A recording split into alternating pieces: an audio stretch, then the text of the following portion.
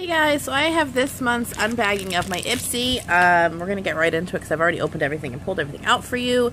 So this month's theme is Face Fashion by Ipsy.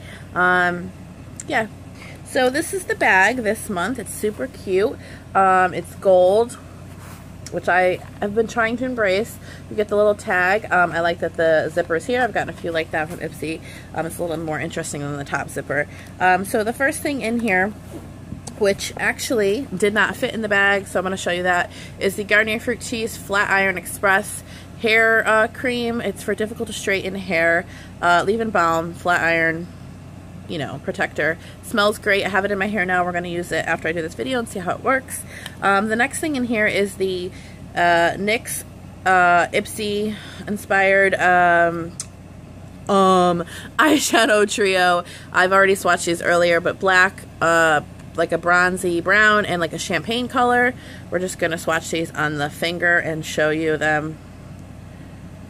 So, did I do the champagne one? I might have done the champagne one on the brown finger.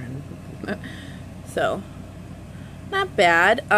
They're a little bit powdery. You have to work them. It's okay. NYX makes such better product than that trio. So, you know what I mean? I feel like they should have done a little bit better, but that's all right. This lipstick in here, I don't know the brand, but the name of it is Starlit Cocktail, and it just says lipstick. I have to look on my actual Ipsy website to see what the brand is. I'm sorry, I should have done that. But this is the color. It's really pretty. I'll swatch that in my hand for you.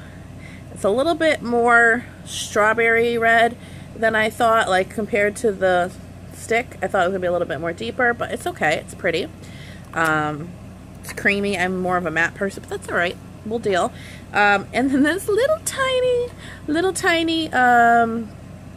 hello, what do you call this? Nail polish from X Formula X. Nail color in, what are you in?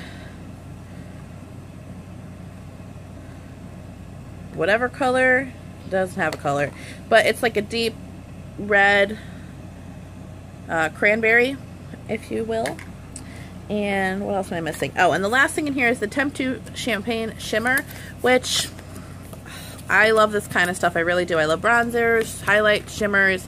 This stuff like is pretty in bottle and pretty in idea.